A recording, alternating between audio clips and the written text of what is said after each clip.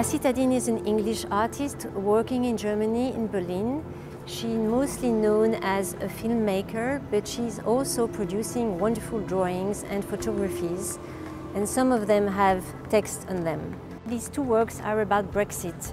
Tacita is very sad about Brexit. She's lost the right to vote in her own country. She loves Berlin in Germany, but she's also very attached to Europe and the idea of Europe. And most of her work lately has been about this link to Europe and how this link has been broken by Brexit.